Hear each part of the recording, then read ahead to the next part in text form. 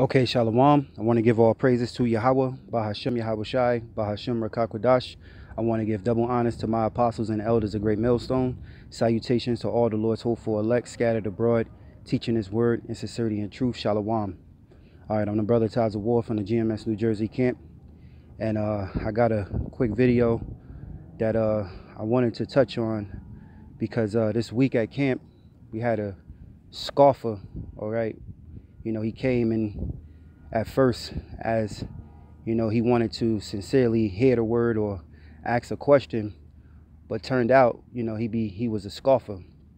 And the stumbling block, you know, it was many stumbling blocks that he had, but the main one, you know, he tried to pull his parachute on, all right, to save himself, was this Trinity thing, all right, which is the, well, according to him, he said that he believed who the world ignorantly calls Jesus Christ, which his name is Yahawashi.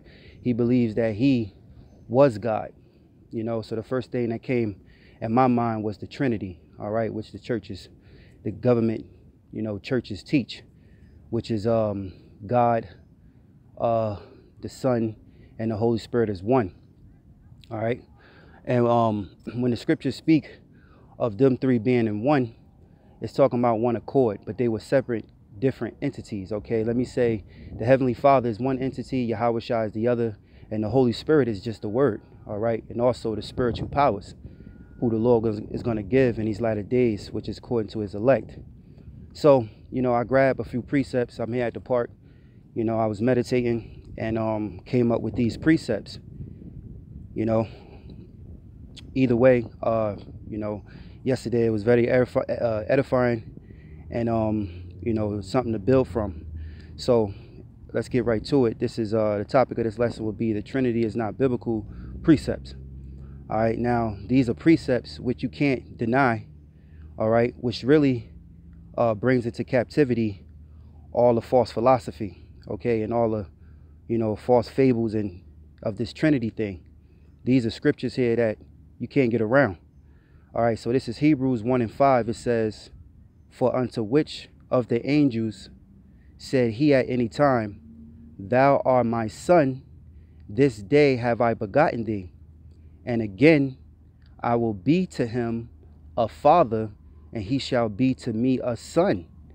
All right, so that kills, this scripture alone kills the fact, you know, of that, this thing where you think that Yahawashi is the father, okay?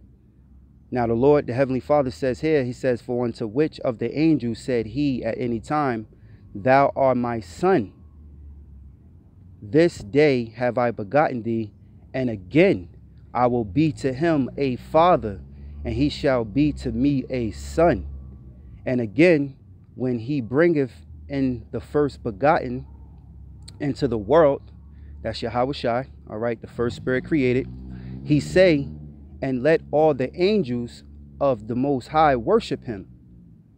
And of the angels he say, who maketh his angels spirits and his ministers a flame of fire." So this is the Heavenly Father giving power and glory to his begotten son, his first begotten son. Okay, let me say that correctly. All right, which is the first spirit created. All right, and he made all other angels bow down unto Yahawashi. So how could the son be the father? Okay, now they were of what? One accord, all right, following the same structure. The son followed everything of the father, just like the elect follow everything of Yahawah, BaHaSham, Yahawashi. Okay, Matthew 24:34. "Verily I say unto you, this generation shall not pass till all these things be fulfilled. Heaven and earth shall pass away, but my words shall not pass away. But of that day and hour knoweth no man, no not the angels or of heaven, but my Father only." All right, so even Yahawashi, who the world ignorantly calls Jesus Christ, he didn't even know, well, he doesn't know the hour and the set day that he's going to return.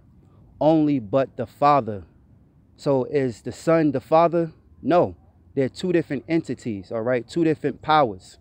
Yahawashi is a lesser power than the greater power, which is Yahawah, which is the supreme power. All right, the power of all powers. All right. How do you explain that? If you believe that the Son is the Father, how do you explain Matthew 24:34 to 36? I'll read 36 again. But of that day and hour knoweth no man. What day is that? The day that the Lord Yahawashi will return. All right. Which, we're in that season. All right. Coming. It says, no, not the angels of heaven, but my Father only. All right. And if I'm not mistaken, in the red letter Bible, you will see that this is Yahawashi speaking. Okay. He said only, but my Father only. Why would the Lord, speak of his Father if he was the Father? Wouldn't he have spoken with great authority and said what it was? Why would he had to, make reference to a power greater than him? All right, to his Father. Like I said, these are quick precepts just to kill that theory. All right, to kill that nonsense. This is John 14:28. Ye have heard how I said unto you, I go away and come again unto you. If ye love me, ye will rejoice, because I said, I go unto the Father, for my Father is greater than I. That's it. I could close the lesson and that's it. It's over. All right. What did the Lord Yahawashi say here? Okay. Ye have heard how I said unto you, I go away and come again unto you. Right.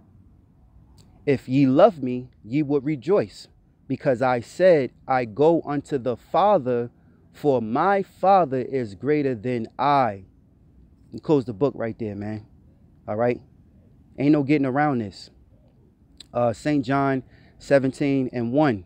All right. This has 15 verses. So let's get through it. It says, these words spake Yahawashi, and lifted up his eyes to heaven, and said, Father, the hour is come. Glorify thou Son, that thou Son also may glorify thee. And here it is, Yahawashi praying to the Father. If he was the Father, then why is he praying to a Father? As thou hast given him power over all flesh. Who gave Yahawashi power over all flesh? Yahawah. That he should give eternal life to as many as thou hast given him. Man, I'm excited, excuse me. Yahawah gave Yahawashi the elect, the Alahims, the powers, all right? It says, and this is life eternal, that they might know thee, the only true power, and Yahawashi Mashiach, whom thou hast sent. So showing you Yahawashi is making reference to Yahawah, to the Father, that he sent him, in the earth, to gather the elect, to spread forth this gospel, whom thou hast sent. I have glorified thee on the earth. I have finished the work which thou gavest me to do. Ain't no getting around that. And now, O Father, glorify thou me with thy own self, with the glory which I had with thee before the world was. You see that? Because Yahawashi was that first spirit created. That what we read, a few verses up, the first begotten Son. All right. He was not the Father. Okay. And now, O Father, glorify thou me with thy own self, with the glory which I had with thee before the world was. I have ministered thy name unto the men which thou gavest me out of the world. Thine they were, and thou gavest them me, and they have kept thy word. Now they have known that all things whatsoever thou hast given me are of thee. See, it's of the Father. All right. It says, for I have given unto them the words which thou gavest me, and they have received them, and have known surely that I came out from thee. And they have believed that thou didst send me.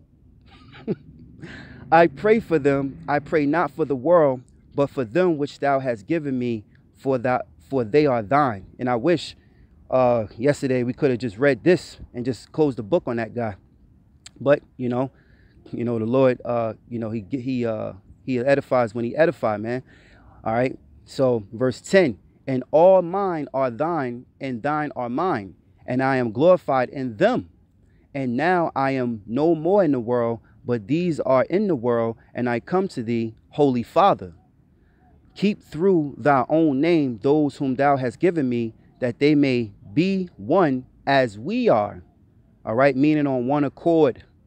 All right, Yahawashi came down here to set us straight, to get us right.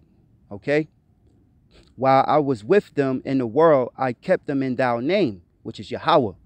Those that thou gavest me, I have kept them, and none of them is lost, but the son of perdition, that the scriptures might be fulfilled. And now come I to thee, and these things I speak in the world, that they might have my joy fulfilled in themselves. I have given them thy word, and the word have hated them.